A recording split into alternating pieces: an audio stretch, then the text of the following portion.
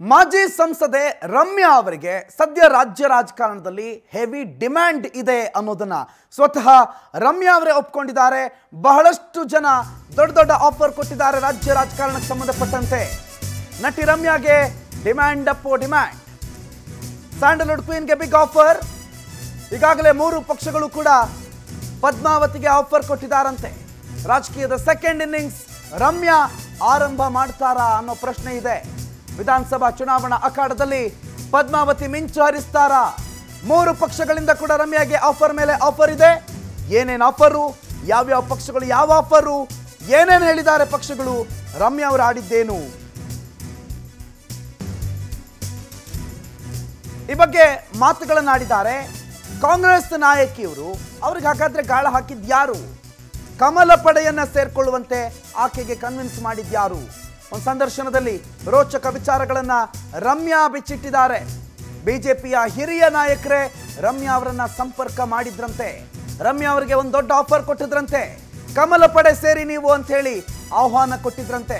ನೀವು ಸೇರಿದ್ದೆ ಹೌದಾದ್ರೆ ನಿಮ್ಮನ್ನ ಮಂತ್ರಿ ಮಾಡ್ತೀವಿ ಅಂತ ಕೂಡ ರಮ್ಯಾಗೆ ಮಾತು ಕೊಟ್ಟಿದ್ರಂತೆ ಬಿಜೆಪಿಯ ಆ ಹಿರಿಯ ಲೀಡರ್. ಸೊ ಬಿಜೆಪಿಯಿಂದ ಮಂತ್ರಿಗಿರಿಯ ಆಫರ್ ಇದೆ ಪದ್ಮಾವತಿ ರಮ್ಯಾ ಅವರಿಗೆ.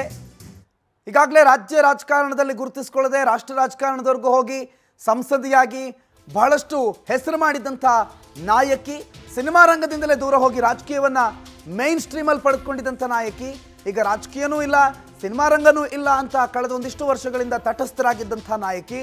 ಇಂಥ ನಾಯಕಿಗೆ ಕರ್ನಾಟಕದಲ್ಲಿ ರಾಜ್ಯ ರಾಜಕಾರಣಕ್ಕೆ ಕಂಟೆಸ್ಟ್ ಮಾಡೋದಕ್ಕೆ ಒಳ್ಳೆ ಆಫರ್ ಕೊಟ್ಟಿದ್ರಂತೆ ರಾಜ್ಯ ಬಿಜೆಪಿಯವರು. ಬಿಜೆಪಿಯವರು ಹೇಳಿದ್ರಂತೆ ಅವರನ್ನ ಮಂತ್ರಿ ಮಾಡ್ತೀನಿ ಅಂತ. ಅದನ್ನ ಸ್ವತಃ ರಮ್ಯಾ ಮಾತನಾಡಿದ್ದಾರೆ.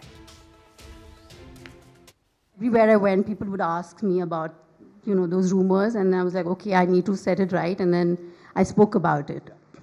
But then I've always been supporting the Congress, and in fact, before these elections, the BJP also reached out to me because I think they also thought that there was something going on between me and the Congress, and I was like very magnanimous of you, despite everything that I've said and criticized, the BJP and its leaders, but no, that's not. Or to fight on a ticket? Yes, to contest the elections, yeah. And they said, Naleni Nimna Minister Martivi, and I think because, there are very few women in politics in Karnataka, and also the caste equation, as much as I don't like saying it, it is something that is considered. So I think from that angle, everywhere I went, people would ask me about, those rumors, and I was like, okay, I need to set it right, and then I spoke about it. But then I've always been supporting the Congress, and in fact, before these elections, the BJP also reached out to me because I think they also thought that there was something going on between me and the Congress, and I was like very magnanimous of you, despite everything that I've said and criticized, the BJP and its leaders, but no, that's not. Or to fight on a ticket? Yes, to contest the elections, yeah.